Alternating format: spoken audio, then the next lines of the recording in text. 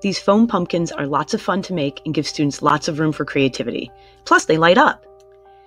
For this activity, you'll need a small foam pumpkin, it doesn't matter if it's hollow or not, a pair of plastic vampire teeth, and an electric tea light. For carving, you can use a pumpkin carving saw that they sell in kits. You can use a canary cutter meant for cardboard, or you can use an X-Acto knife or box cutter if you feel safe doing so. Hold the teeth against the pumpkin and trace an outline. Use your knife or saw to cut a hole that's deep enough for the teeth to fit all the way inside the pumpkin. Put the tip of a pencil centered in the hole for your teeth and push it through the pumpkin out the other side. This will help you align your light. Place the bulb of the tea light into the hole created by the pencil. Trace around the tea light.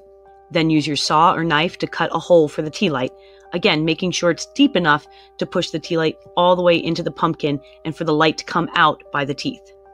Test the placement of your light and your teeth to make sure you get the effect you want. You may want to paint the inside of the pumpkin before gluing the teeth into place. Then get out the craft supplies and googly eyes and decorate your pumpkin. You can give it whatever kind of a character you like. Flip the switch on the tea light and your pumpkin will light up, making a spooky decoration for Halloween. Get creative and share your pumpkins with friends.